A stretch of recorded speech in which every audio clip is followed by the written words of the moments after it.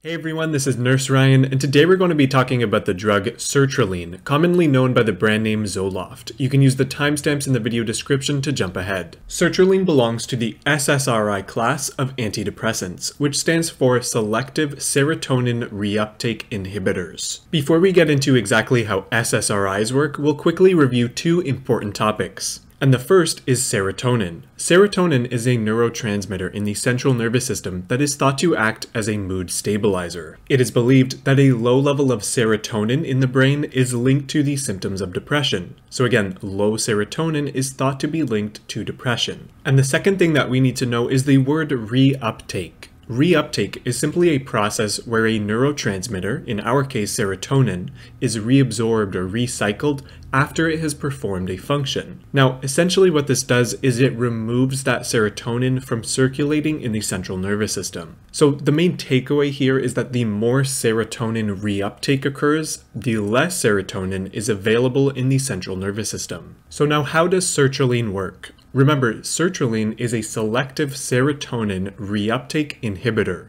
So sertraline inhibits the reuptake of serotonin, essentially increasing serotonin levels in the central nervous system. And it does so selectively, meaning it is expected to increase serotonin levels while having little to no effect on other neurotransmitters like norepinephrine, for example. We do have to keep in mind that all this stuff about SSRIs, serotonin, and depression is not completely understood, and that there are definitely gaps in our knowledge of how they work. It is very likely that SSRIs are doing other things in the background that we just don't know about. However, sertraline can be used for depression and for a variety of anxiety-related disorders, including obsessive compulsive disorder or OCD, post-traumatic stress disorder or PTSD, panic disorder, and more.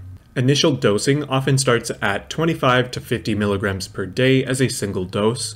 In healthy adults, this can be steadily increased to about 100 to 200 milligrams per day. SSRIs have a long list of possible side effects, which is common with drugs that affect the central nervous system, just some of which include nausea, diarrhea, decreased appetite, hyperhidrosis or abnormally excessive sweating, and sexual dysfunction. Other more dangerous side effects include suicidal ideations, neuroleptic malignant syndrome or NMS, and serotonin syndrome. NMS is a life-threatening reaction which presents as high fever, confusion, tachycardia, muscle rigidity, and can lead to further complications like rhabdomyolysis, kidney failure, and seizures. Serotonin syndrome occurs due to abnormally high levels of serotonin and may present as agitation, racing heart rate, fever, and more. Severe serotonin syndrome can cause death if it remains untreated. There are also many possible interactions with SSRIs, so I'll just list a few here. SSRI use with the MAOI drug classification may increase the risk of serotonin syndrome.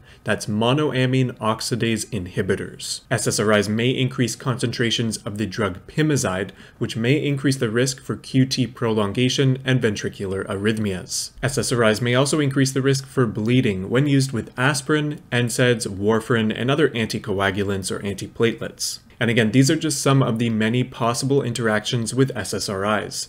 It is very important to discontinue MAOIs 14 days prior to starting SSRIs.